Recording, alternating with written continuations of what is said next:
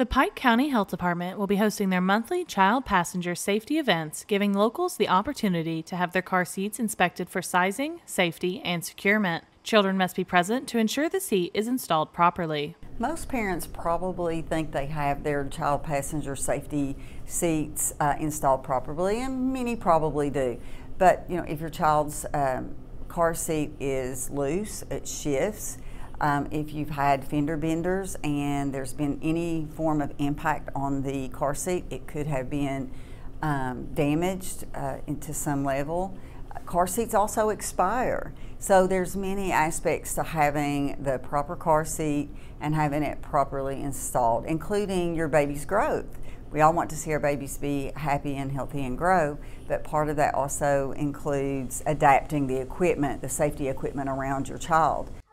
You want to save money, and Appalachian Wireless gets that. Right now, you can get up to $650 off select devices, including the latest and the greatest on the Advantage Unlimited plan with a trade-in. Did y'all hear me? Up to $650 off select devices, including the latest and greatest with a trade-in. Now, I'm not a math whiz, but this deal, it's amazing. And you'll be on the region's premier network. We are you. We are Appalachian Wireless. See AppalachianWireless.com for complete terms and conditions. The events will be held from 1 to 3 p.m. at the Pike County Health Department on November 3rd and 1 to 3 p.m. on November 7th at the Pike County Health Department's Belfry location. Well, more importantly, we have community events. So you can call for an appointment, but we have open to the public community events.